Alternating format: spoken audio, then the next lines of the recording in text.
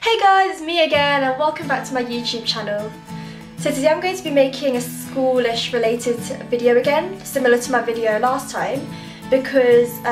you know how people say you usually get inspiration from things around you, and obviously I still go to school, so I get lots of my random inspiration from school surroundings. And also I guess I want to make this video because I need motivation myself and to just get me to work, get down and do it. So here are my ideas on revision techniques to help you ace your exams. So firstly, I think one of the most important things is preparation before you sit down and revise and just to not get distracted. For me, I think this includes hair stuff, drinks, going to the toilet and clothes. And by this I mean tying your hair back so it doesn't get in your way, because I know for me, for example, if my hair's down because I have like longish hair, I start playing with it, messing with my hair, and that really distracts me. Also, my toilet, I mean, go to the toilet before you work, because whenever you get up off of that seat, go to the toilet and come back, you've like lost where you're working, you've lost your train of thoughts, and like you just,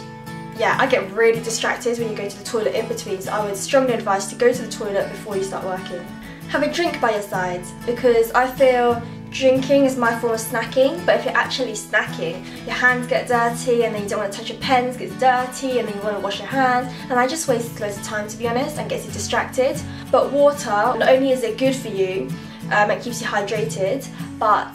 it gives you a nice breather in between revision points, which I find quite useful because you're not leaving your working place to get you distracted, but it's just a little moment to just stop and rest for a little bit. And my last preparation point is wearing comfy clothes, because I think that if you're comfortable before your work, it's more likely to make you focus more, because there's one less distraction to stop you from working, and it just makes you feel happy when you're working in like snuggly clothes. So those were some of the preparation points that I use most of the time to help me get down into revision.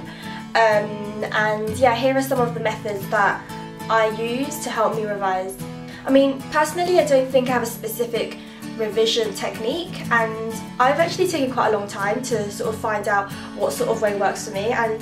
to this day I don't actually think I have a method that works for me, and I find, oh, I really like this method, I should use this more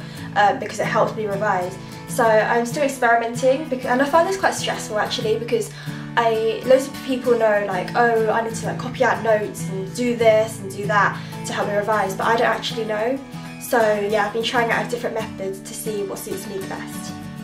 My first method, and I think possibly my favourite method actually, is sort of like a reward system for yourself. So for me, for example, I use like a sweet, I put a sweet on my textbook or something, and if I learn up to that point, I allow myself to eat that sweet, and for me that makes me really happy, because like I've said before, I love to eat, so this system really works for me because I'm motivated to want to learn up to that point so that I get that sweet. But obviously you need quite a lot of discipline for that as well, because obviously it's really easy to just take that sweet and eat it without actually learning it. But I think this method, yeah, it helps me. And similarly, instead of getting a sweet and learning up to that point, I would allow myself to watch a YouTube video after, well obviously a short one though, not a massive vlog or something, but I would allow myself to watch a YouTube video after I revised this part, or like I learned this part or something like that, and that's really good for me. I use that quite often actually. So I think this is one of the best times to use one of your favourite things against you, because obviously it's for a good purpose. Also, one of the most important methods I find is the use of colour, because I feel like I'm a visual learner, so the use of colour association really helps me to link things together and remember things. So yeah, my notes are pretty colourful, I would say, and it makes me really happy as well. For example, I don't know if you can see, but here I've used loads of colours because it makes my notes stand out, and I've used different like boxes and like frilly stuff, and yeah, those are things just to help me remember things better. And yeah, I colour coordinate my stuff as well, so my titles and headings would be in one colour, important statistics and stuff in another colour, and yeah, I find this really helps me. Another method that I quite like to use is getting other people to save your notes for you, because I think this is quite a fun method as well. and I do this by getting different people to associate with different subjects, so that, I don't know, it's a bit funny, but I would link that subject to that person and I'll be like, oh yeah, I remember this person saying that, and it just sort of helps me. Wait.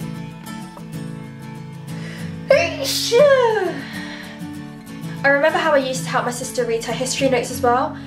just to help her remember the statistics and stuff, and it actually made me remember the notes and the statistics as well, which just goes to show how powerful this method is. I've also been loving making flashcards for subjects like languages, like for me Latin and French, because I find it quite useful. And not only that, but it's quite small, so it's easy to carry around, and it's really satisfying because I think for me I'm also a doing person, so I learn well by making things and doing,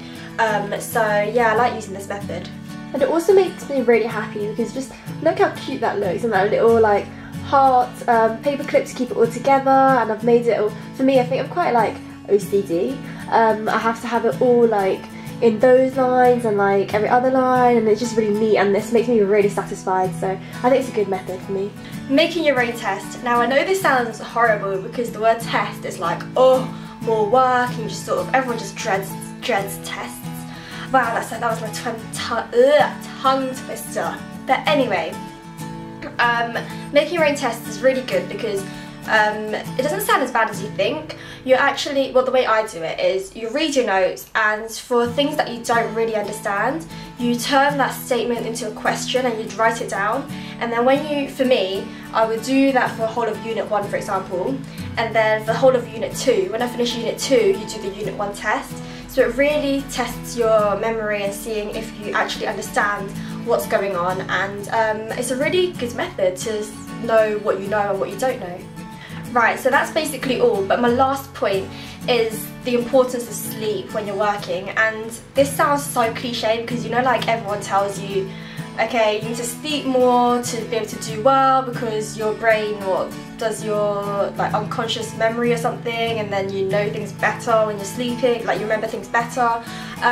but sleep is actually really important because not only is it good for your health, but you really just shouldn't overwork yourself. Like I know some people who before their exam did an all-nighter because they feel like they haven't revised everything, but to be honest, if you're crash revising it means you don't know it, and if you're forcing yourself to remember something last minute, it's not likely that you'll remember it anyway, so I think you're better off just to sleep more than to just have an all-nighter and just stress yourself out even more. So yeah, that was another schoolish related video. I hope that not only did it help some of you, that you might take up these techniques, but I think it's also a message to myself, and that I really need to do some revision, and I hope telling other people about this forces myself to do some more revision, because when I tell other people I haven't done enough revision, I really haven't, and I mean I think it sort of makes me happy when they say I haven't either, because I know I'm not alone. That sounds really nasty, but yeah, it's sort of comforting, and I'm sure people agree with me, and you know what I'm saying anyway, because everyone's lied about doing work when they haven't actually. But yeah, that concludes this video, and I think I should really go off and buckle down and do some work. So Hayden, when you're editing this, you need to work after this. Thank you so much for watching this video. Leave any comments down below and like this video if you liked it, because that makes me happy, and yeah, I'm really enjoying this whole thing, so let's hope this whole video thing lasts for a lot longer, and yeah, I will see you guys next time. Bye!